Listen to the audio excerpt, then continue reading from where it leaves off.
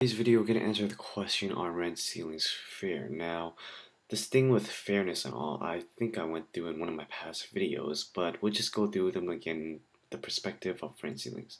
So, the definition of fair rules view is anything that blocks voluntary exchange. That is unfair. So, rent ceilings are unfair because we're putting a cap on the price that people can charge and the price that people can uh, buy housing at. We disallowed the the chance for quantity demanded to equal quantity supplied. So in this perspective, rent ceilings are unfair. The definition for fair results view is a fair outcome. Fair outcome is one that benefits the less well off, and the fairest outcome is one that allocates scarce housing or scarce housing to the poorest people. Now, in this case, rent ceiling is unfair because it doesn't generally benefit the poor, and that is why, in both cases, fair rules and fair results, in the perspective of rent ceilings, they're both unfair. Now, rent ceilings decrease the amount of housing that is available, and this creates a bigger challenge for the housing market. So, this causes that, and this will cause the market to ration a smaller quantity of housing among people who are willing to rent housing at the rent ceiling.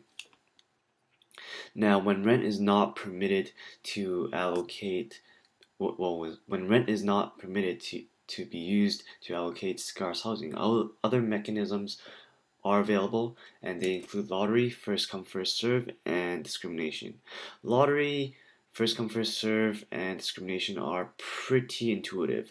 Lottery is just like buying lottery. It allocates to the lucky, not the poor. It's like buying a lottery ticket for money. Uh, you get the money if you're lucky to win the numbers that you picked.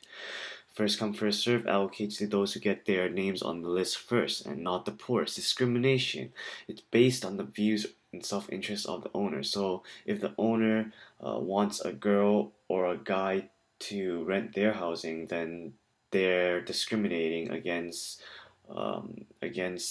the tenants based on their views or self-interest. But none of these methods are fair. So in principle and practice, rent ceilings are inefficient and unfair. And you can see that in this little diagram that I drew that with fairness, we get pennies. But what we really want is a bag of dollars, and that's our self-interest. So in principle, self-interest owners and bureaucrats could allocate housing to satisfy some criterion of fairness, but they're unlikely to do so.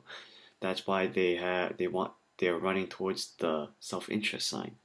And it's hard to make a case for rent ceiling on the basis of fairness. When rent adjustments are blocked, other methods of allocating scarce housing resources come into action, and they just don't produce a fair outcome. And that's that for fairness. In terms of importance, I don't really think that the fairness concepts are really that important. I don't really think that you're going to be tested on them. It's just something good for you to know, but I could be wrong. Now, let's move on. So, let's talk about a labor market with a minimum wage. Now, the labor market is a market that influences the jobs that we get and the wages we earn.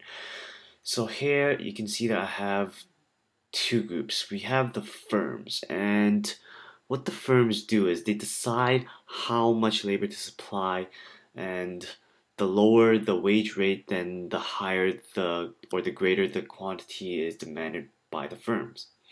Now, these little guys here carrying the labor word is us, you and me. We could be seen as the households, and we decide how much labor to supply. And the higher the wage rate, then the greater of quantity of labor is supplied. We all want to work for more money, and if they give us more money, then more of us will want to work. More of us will accept that salary wage. Now, the wage rate adjusts to make quantity demanded equals quantity supplied. And when government imposes regulations that makes it illegal to charge a price lower than a specified level, that is what we call a price floor. Its effect on the market really depends crucially on whether the floor is imposed above or below equilibrium price. So this is really similar to what we did before with the inefficiency of rent ceilings. This is really, it will get really intuitive as we go on. Now, minimum wage is when a price floor is applied to the labor markets. And there's a couple of things I want to mention before we end the video, and that is if the minimum wage is set below the equilibrium price, it has no effect. The reason is because the price floor doesn't constrain the market forces, the force of law and the market forces are not in conflict.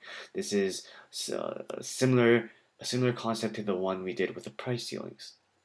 Now, if minimum wage is set above equilibrium price, it has powerful effects on the market. The price floor attempts to prevent price from regulating quantity demanded and quantity supplied. So the force of law and the market forces are in conflict.